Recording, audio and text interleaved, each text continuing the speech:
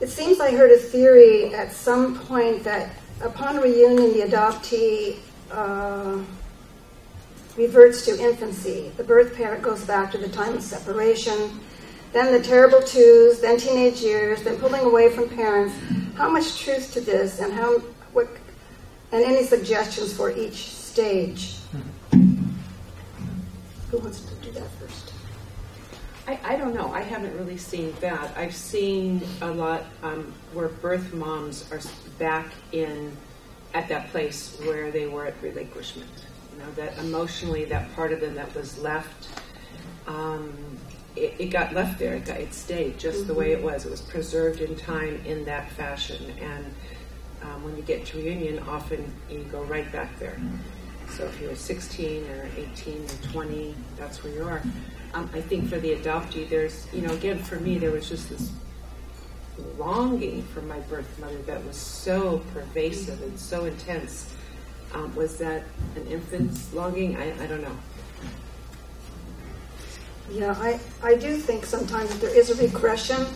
Not every adoptee regresses back to childhood, but some do. And when they do, they really feel as if they want that kind of baby constant attention from the birth mother, for instance.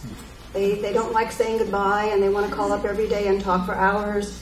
And it's sort of like, falling in love, as they say. And yes, I've had adoptees say, well, Jean, my birth mother seems as if she's back there being 16 again. Then I feel like I have to take care of her.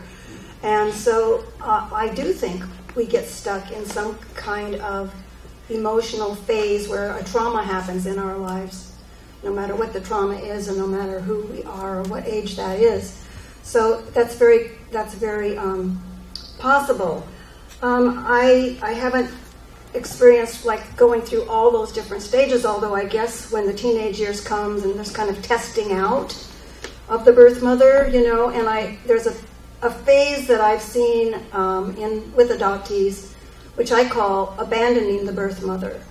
And that's when they don't know what they're doing, they have no idea, they just don't have time to write, they don't have time to call, they don't have time for anything. But what I feel is happening is that unconsciously, they just want her to know what it was like to wait and wait and wait and wait and not hear from her. So they kind of do that to her.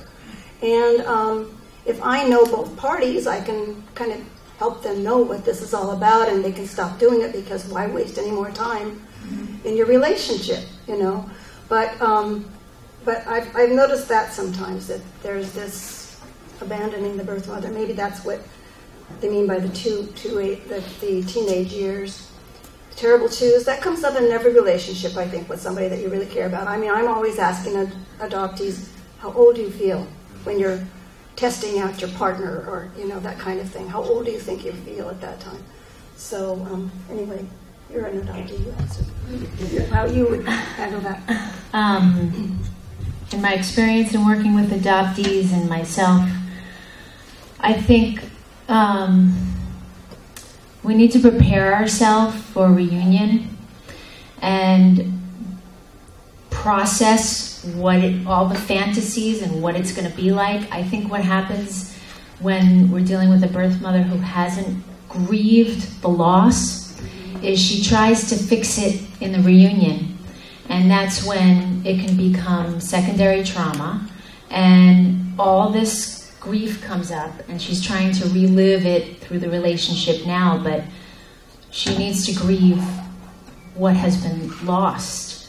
And I think that's where regression comes in, because one of my friends, she had reunion with her birth mother, and the birth mother was extremely tearful, clingy of her, and it overwhelmed her, and she needed to push away from her.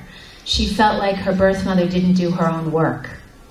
And here she was, she'd been in years of therapy, she was ready for the reunion, and she felt like her birth mother wasn't prepared.